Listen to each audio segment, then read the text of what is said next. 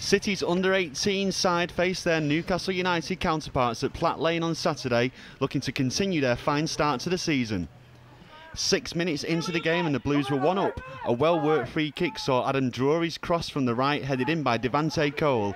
It's the 16-year-old's third goal of the season following goals against Coventry and Huddersfield. Cole will be hoping the goal is enough to see him feature against Barcelona in the Next Gen series on Thursday night at Hyde. Just minutes later, and Drury and Cole combined again as City almost doubled their lead. This time Cole shot just wide of the post. Before half-time, Newcastle equalised, Alex Nicholson with the goal. Into the second half and Albert Rusnak began to impose himself on the game. His first attempt featured some clever footwork before his powerful shot went just over.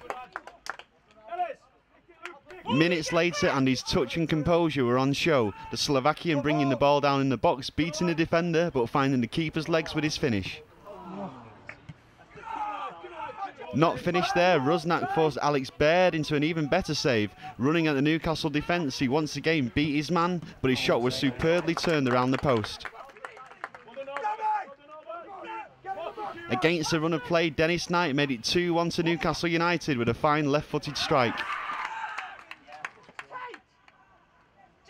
With 20 minutes to go, captain Kieran Kennedy made it 2-0 with his second goal of the season. George King and Rusnak combined before Ellis Plummer's shot was turned in by Kennedy.